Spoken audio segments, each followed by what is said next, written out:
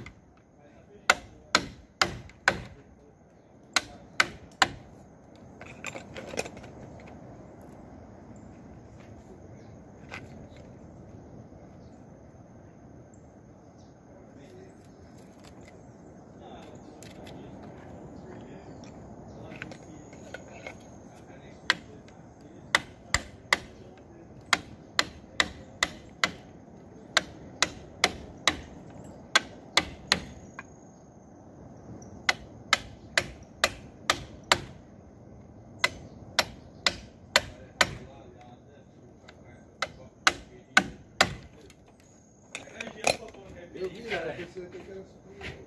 Ele botou a caneca, a virada para fora. Ele vira no gato, ele botou ali. Botou. Eu estava lembrando daquele velho lá.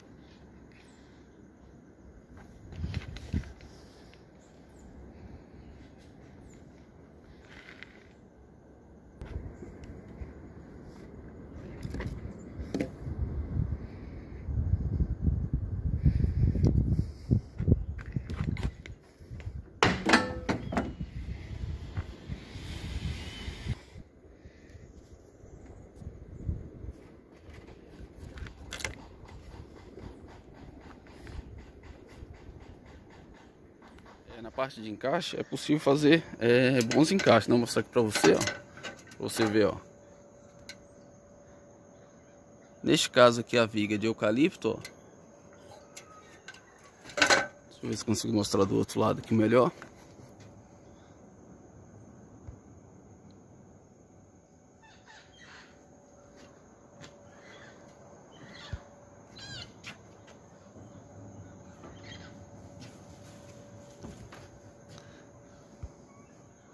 Então, como você viu, né?